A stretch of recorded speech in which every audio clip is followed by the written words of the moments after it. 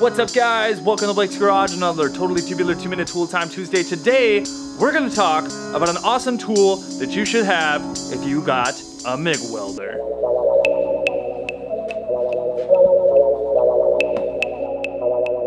I got my little Multimatic 215 right down here. That's a Miller multi-process machine that does MIG, TIG, and stick welding. And this thing is pretty badass, but I have a little tool that everyone basically with a MIG welder should definitely have. If you don't have one of these, you need one because it makes your life so much simpler. So this is, well, basically they're just called welding pliers. And let me show you a couple things that these do. So the first thing, if you're doing a bit of welding, right here, this is just some TIG welds. But if you look over here, we got some MIG welds going on. And when you do MIG, sometimes you'll have a little bit of splatter. Flux-core, you will definitely have splatter. And arc welding, you will definitely have splatter.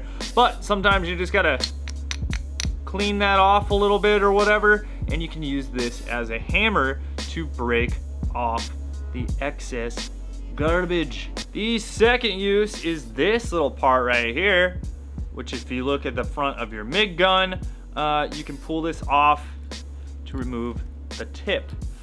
What that's good for is, well, if you know you need a good grip on it or whatever. Also, a lot of time this can be very hot, so that is another use there.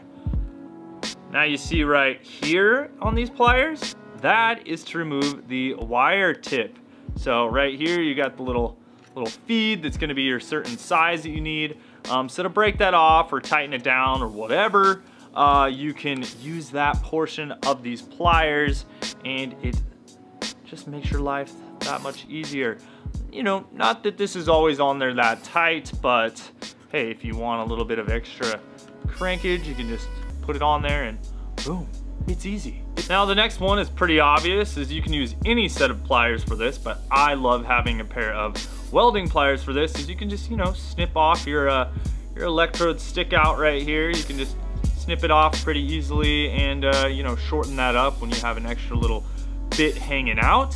Because if you have too much hanging out, you're gonna get hairs on there. It's gonna be gross. You don't want that. You don't want your weld looking nasty. So you know, you can clip that down so that you have the proper amount sticking out of the nozzle right here, and then your weld's gonna look beautiful. So for the last thing, you can see I have like a little bit of slag in here right inside the nozzle. You can use the tips of these right here after using the back, right? You can pull that off, clean up the tip just by going like this. That cleans up the end of the nozzle so that you can have proper gas flow. You're not gonna have anything clogging it up. And it, you know, again, having a nice clean weld and having cleanly prepped tools is going to help you out so that you can have nice steady stream of gas, nothing blocking it when it's coming out. And then you can make nice and clean MIG welds with your stuff. So very nice. This is just one of those tools that, well, it just helps you out as you go.